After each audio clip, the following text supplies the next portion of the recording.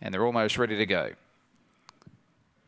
Direcco in box 7, ready racing. Direcco last out, showing early speed was Queen of Fun up on the inside. Next was Barren Impact, and now Direcco warms up around the outside. Going forward with it was Bow West. In behind them next was Shaft and Real Good, and last of all was Odds and Ends. Off the back they go. Barren Impact is the leader, out by 2.5. Queen of Fun went wide, and Direcco had to swing off its heels, but in the straight, Barren Impact races clear. Barren Impact wins by 4 lengths on Queen of Fun. Direcco didn't have a lot of luck. Shaft was next in, and then followed by Bow West, Real Good, and last in was Odds and Ends.